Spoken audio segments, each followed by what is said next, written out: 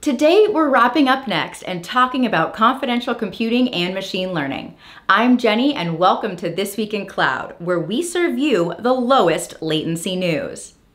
If you've been hanging out with us for the past 9 weeks, we've worked on an actual ton of content with Next OnAir.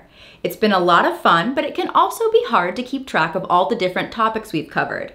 That's why we've compiled a full list of announcements so you can review and get more on all your favorites.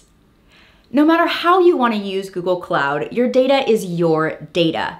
We're always looking to improve security, and now we've announced confidential computing.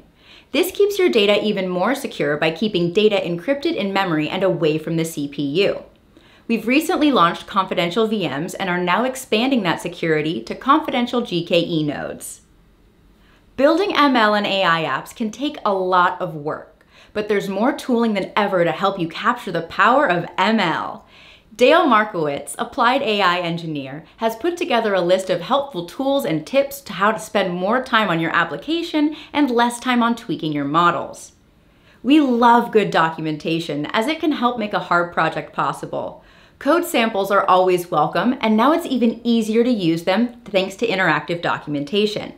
You can put in your specific values, and the code samples will update to match exactly what you need, and you can even preview actual results. If you want to read more about these announcements or see a full list, check out the link in the description. Any thoughts or ideas? Leave us a comment or tweet us, and we'll see you in the cloud.